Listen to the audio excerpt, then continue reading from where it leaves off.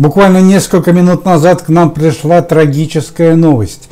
Известная российская певица и актриса в тяжелейшем состоянии впала в кому. За этот год она перенесла 10 операций и в результате трагического случая получила 2 черепно-мозговые травмы. Ко всем этим несчастьям у нее диагностирован рак 4-й степени.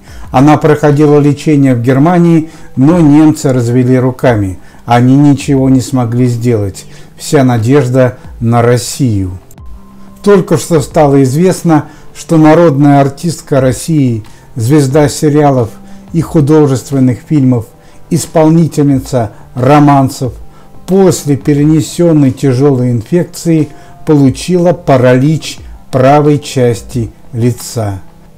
Звезда фильмов «Приключения Шерлока Холмса», «Большая перемена», «Старший сын», «Курьер», «Чучело», «Женитьба» Светлана Крючкова в тяжелейшем состоянии была введена в медикаментозную кому.